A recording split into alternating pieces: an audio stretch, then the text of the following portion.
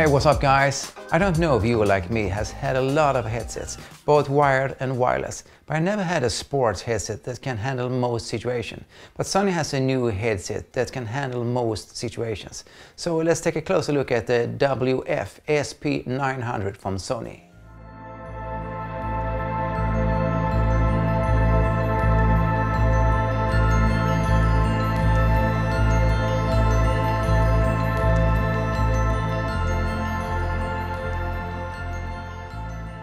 Here has Sony made a wireless headset that are made for demanding sport activities that you can even use in the pool.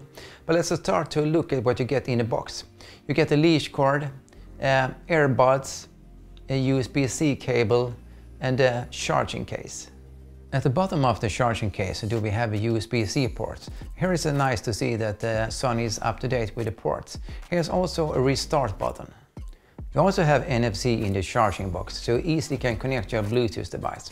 Charging time is around 3.5 hours for the charging case and 2.5 hours for the headset. Then you have around a 2.5 hour play time. But then you also have around 3 times charging with the case. So you can be up and go for a while before you need to connect to a power outlet. The design on the charging case is quite okay. This is the white edition. I think this gray color feels a little bit like the old computers back in the days, gray. I don't really like that. I think it should be quite more pleasing with white, totally white. As I told you before, so is this a headset that can manage tough situations. It's IP68 classified, so you can even run in the rain, even swim with it, even in salt water. So this is a headset that can handle tough sport situations. The headset feels comfortable to wear and sits very well. I haven't had the opportunity to swim with them, so it will be interesting to hear if any one of you have tested out that. So leave a comment below.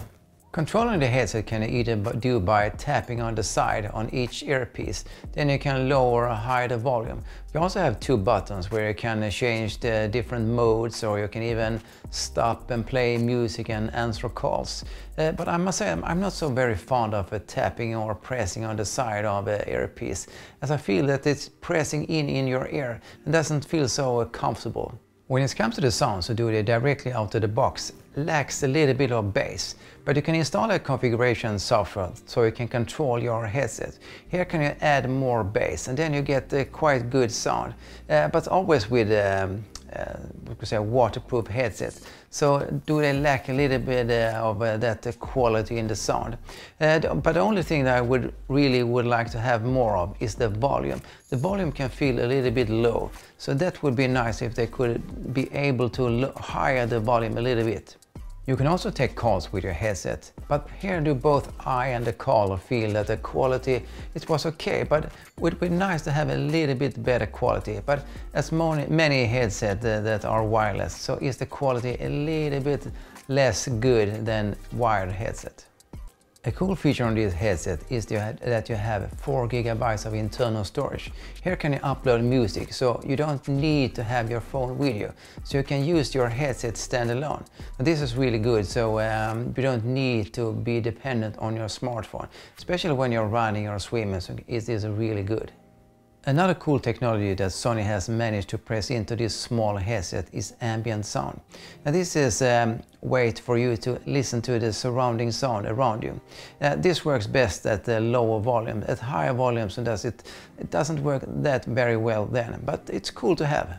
If we should sum up here, so can we probably say that this is a headset that has some weaknesses, but also some interesting technology built in, as ambient sound, 4 GB of internal storage, so you can use your headset standalone. You also have waterproof, so this is probably a headset for you who have a demanding life for your headset. And I think that's it guys, so don't forget to like and subscribe, but for now, over and out.